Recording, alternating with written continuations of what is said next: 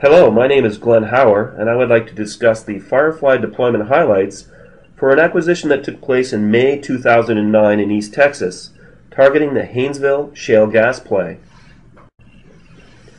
The Haynesville shale, possibly the fourth largest shale gas play in the world, underlies much of the Gulf Coast region of the United States. It is a black, organic, rich shale of Upper Jurassic age, deposited about 150 million years ago in a shallow offshore environment.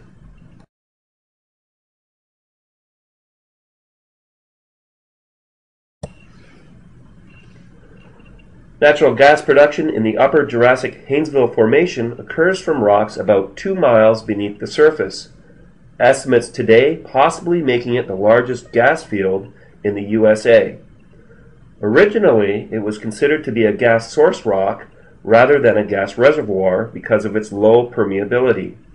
However, today, many companies are buying leases, making it a hot play. The Haynesville is one of the deepest of the ongoing shale plays, which makes it expensive and technically challenging. Some key facts. Recoverable resource estimates are in the 30 to 250 trillion cubic feet range. The upper range would make it the fourth largest gas field in the world. Compared to other shale resource plays, it has a higher porosity, 12%. However, at the same time with ultra-low permeability. This will necessarily need to be produced from horizontal wells, fracked, drilled to 10,500 feet deep at a cost approaching $10 million each. Exploration and development plans within the Haynesville shale have become increasingly popular. Characterized on the surface by the dense pine forests of East Texas, northwest Louisiana, and southwest Arkansas, the forest cavity pictured here is indicative of the demanding seismic acquisition environment for one global E&P company in particular. The primary objective for their seismic project is to gain a richer characterization of the Haynesville target, which is primary, with the Cotton Valley and Smackover being secondary targets. And all this in order to optimize planned horizontal drilling and hydrofrac programs. In addition, the E&P client's field trial goals were to test FireFly's VibraSeis functionality, as well as the quality of a 3C seismic data volume. The seismic program actually consists of two projects, with one section used as a smaller geophysical parameter for both sources and receivers, and operational test. Various source types highlight the varied surface cover. There are more open farming and mining areas with active coal mining and reclaimed land, as well as the dense forest and small lakes. This program will be the first larger survey using three source types with FireFly, VibraSeis being the primary source, with small amount of air gun on lakes and dynamite. Technologies are FireFly version 2, vector-size sensors, and the Connex command and control software system. Lots of HSE challenges in the area. We have nearby power plants, coal mines, and energy infrastructure. With personnel working so closely to such infrastructure, the safety of the crew is of paramount concern. Other flags for HSE concern. There are multi-layer forest canopies, swamps, and water hazards in the area. Recognizing the complexity of the topography presented along with the health, safety, and environmental challenges, the E&P company decided to use FireFly, ION's cableless land acquisition system, to acquire the data.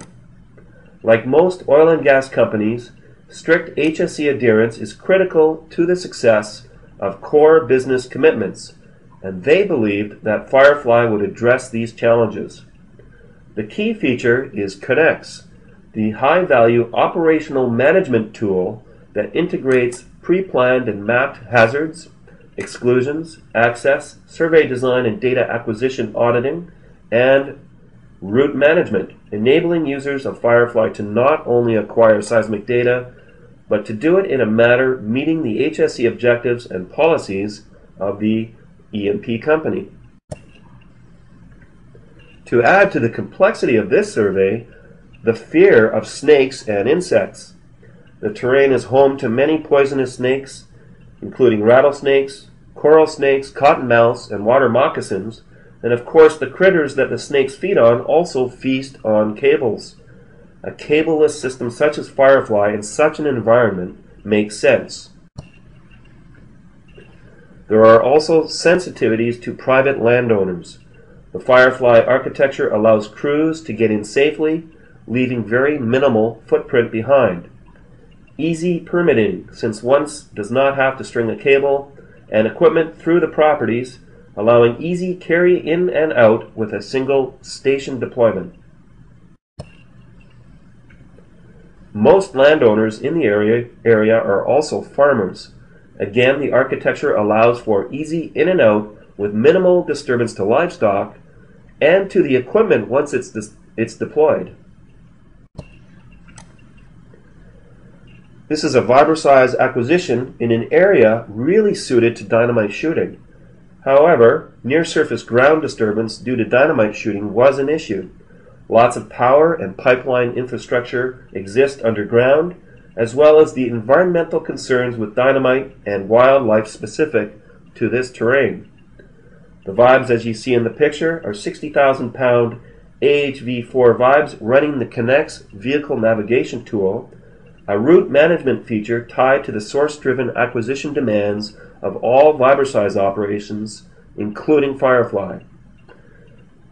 In this particular survey, for the next project, we will need dynamite and air guns, and they are to be used to acquire, in addition to the Vibra-size shots, 11,650 receiver points of full-wave seismic data.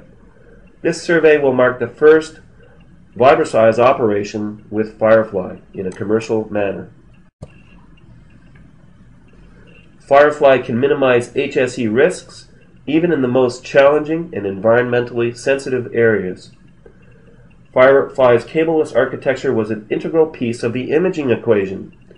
Without having the restraint of cables, especially moving around the multiple obstructions in this area, the E&P company's geoscientists were able to design the survey to the unique surface, near-surface, and subsurface challenges to obtain the best possible spatially sampled data.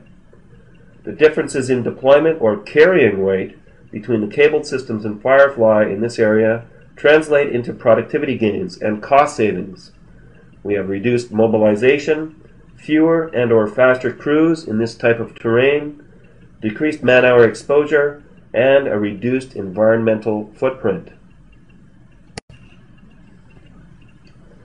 FireFly's seismic operations tool, Connex, is an integral part of the survey operations. During the survey deployment, the crew will rely heavily on the route navigation features of Connex. Using LiDAR and GIS technologies, Connex enables crews to navigate and plan routes around the natural and man-made hazards within the survey during the operation. Throughout the survey, Connex will ensure accurate tracking of source and receiver locations and field crews, providing both the E&P company and the seismic contractor unprecedented visibility into all operations. Placed on the edge of a well pad clearing well outside of the actual test survey area, the recording trailer provided a detailed picture of the entire seismic acquisition operation via a wireless communication link to a remote antenna tower placed in the middle of the survey area. This enables a strategic placement for surveys with restricted access to vehicles such as trailers being pulled by pickup trucks. One of the key features of FireFly is the ability to communicate with field equipment. We can receive, the field units can receive information, and we can actually send commands to the field units. And in this particular first project with a lot of rain, this ability was necessary for power management to turn the boxes on and off into sleep mode during the rain. It also keeps track of the Vibe fleets. Here are some pictures of the staging operations. In addition, the data retrieval and transcription operations necessary with any cableless system architecture with high source count and high channel count requirements are placed in the same area. In summary, this was the first successful deployment of FireFly with Vibrosize energy sources. The acquisition of the first mini project was completed on schedule in a challenging operating environment. It was HSE-friendly acquisition enabled by a cableless recording system and software-based command and control. The field trial was declared a success, and a full field project to complete this survey will begin in August 2009. A very special thank you to the E&P asset owner and the seismic services provider for granting permission to publish this slideshow. Thank you.